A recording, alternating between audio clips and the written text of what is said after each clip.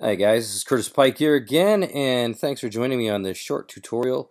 In this, you're going to notice that I have a purple flowers video here loaded up into my timeline, and I'm going to show you another preset, and this one's called Mosaics.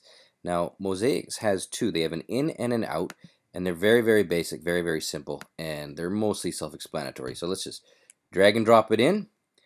Bang, there we go. Now I've got the effects controls open, so you're going to see that this is of course manipulable. So if you want to change some data in there, go ahead. Also, there's a graph here, so if you want to adjust the various points, or if you want to adjust where the keyframes go, also doable. So I put the mosaic in and I put the mosaic out on at the end. So I'm just going to show you what they look like here. Mosaic in. Wow, that wasn't very overwhelming. Let me try that again. Okay, there we go. That's just still loading up and nice and slow. And then the mosaic out. Let's see.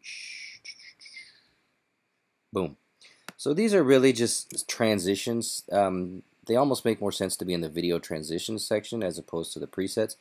But if you want a nice cool way to start off a video from instead of just going with a general jump cut or just like a hard cut, mosaic in and mosaic out is an option. Guys, I'll be back with more shortly. Cheers.